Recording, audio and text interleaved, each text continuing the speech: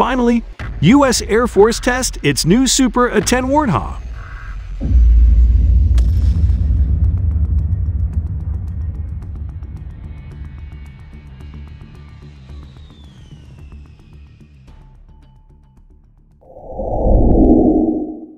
The Air Force A-10 replacement strategy could involve building a new plane, adjusting an existing aircraft, or merely upgrading the A-10 itself. The A-10 was designed around the General Electric GAU-8 Avenger 30mm cannon and its 7 barrels, which are able to dish out devastating punishment to armor. Over the years, the Warthog's 11 hardpoints have evolved from carrying dumb iron bombs and rockets to hauling the latest guided ordnance. The A-10 Warthog ground attack jet, already in the process of receiving new wings, is also set for a series of improvements including new weapons, cockpit upgrades, and helmet-mounted controls. The Air Force is beginning to work on how fast, lethal, durable, and capable a new A-10-like aircraft would need to be in order to provide U.S. military ground troops with effective close air support for decades to come.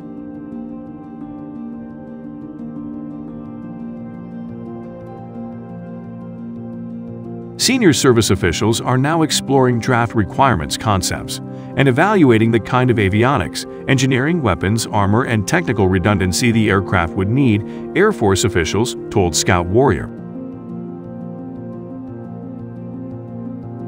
Many of the core technical attributes and combat advantages of the A-10 will be preserved and expanded upon with the new effort, officials said. Following an announcement earlier this year from Pentagon leaders that the A-10 will not begin retiring but rather will serve until at least 2022, Air Force and duty officials are now hoping to keep a close air support aircraft for many years beyond the previously projected timeframe.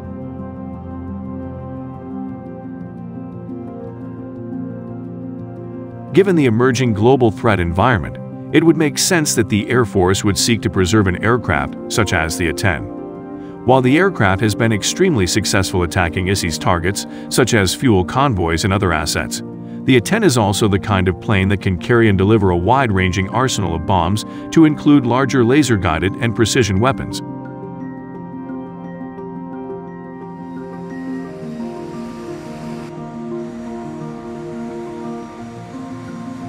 Air Force officials have told Scout Warrior that the current approach involves a three-pronged effort. The Air Force may consider simply upgrading the existing fleet of A-10s in a substantial way in order to extend its service life, acquire an off-the-shelf existing aircraft, or develop a new close air support platform through a developmental effort.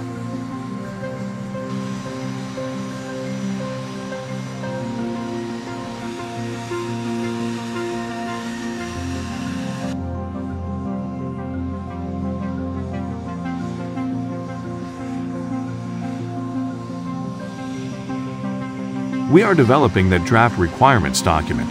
We are staffing it around the Air Force now.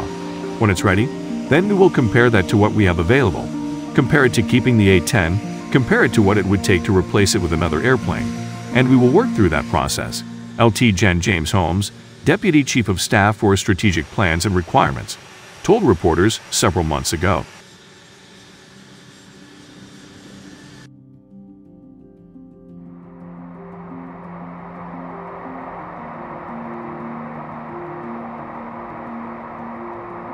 Holmes went on to explain that the service was, broadly speaking, exploring ways to achieve, preserve and sustain air superiority in potential long-term, high-end combat engagements.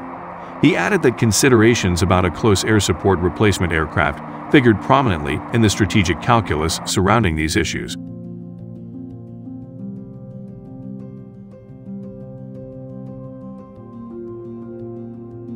As a result, the Air Force will be looking for the optimal type of close air support platform by weighing various considerations, such as what the differences might be between existing aircraft and future developmental platforms.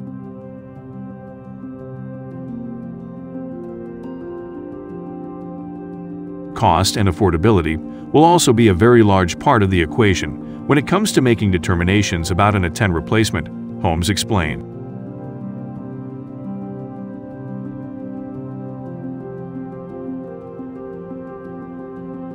The question is exactly where is the sweet spot, as we talked about between what's available now and what the optimum CS replacement would be.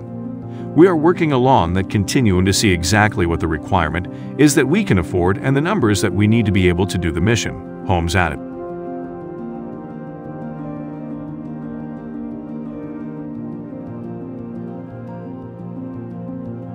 Several industry platforms, such as Raytheon's TX plane and the A-29 Embraer EMB Super Tucano aircraft, are among options being looked at as things which could potentially be configured for a close air support plane. Air Force leaders had previously said that the emerging multi-role F-35 would be able to pick up the close air support mission. With its sensor technology, 25mm gun, and maneuverability, there is little question about whether the F-35 could succeed with these kinds of missions. At the same time, there is also consensus that the A-10 provides an extremely unique set of battlefield attributes which need to be preserved for decades.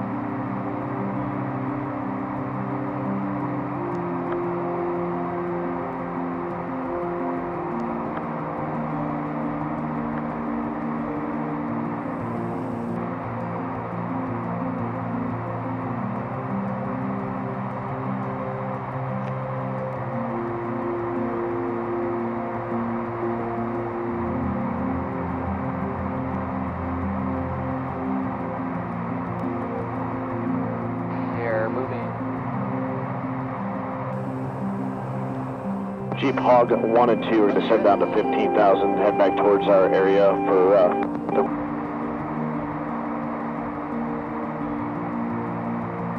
range. Thanks a lot for the work. We'll catch you next trip.